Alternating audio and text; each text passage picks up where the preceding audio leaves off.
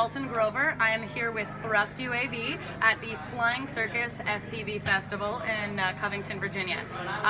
Really exciting. We're doing this underground race called the Underground Riot. There we go, get a nice shot of that. And we're sponsoring it so that we can launch our newest sexy drone here. Check that out. I know, we love it. So I'll tell you a little bit about the history of this bad boy.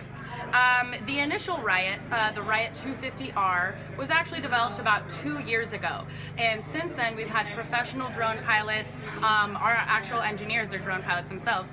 So they've used that and basically beta tested it for 2 years. And they've taken all of those suggestions, tweaks, and everything, and basically put it into an almost ready to fly version. So basically, directly out of the box, you can plug and play, you can get going, and that's the incredible thing. You can use this piece of equipment from amateur stage clear up to drone racing professional league.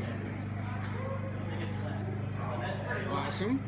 So tell you a little bit about ThrustUAV. They've been around for probably 4 or 5 years now, but it was recently acquired by an education company called PCS Adventures. And we are experts in hands-on STEM education, so naturally drones were a perfect fit for us. We already do robotics, it's the next level, flying drones.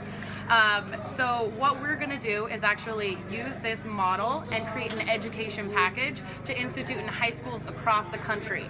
We're hoping to create a drone racing league very similar to the robotics competitions that are ubiquitous across the country. So that's what we're doing right now. We're pretty excited about the Riot, and I think that's just about it. Very cool.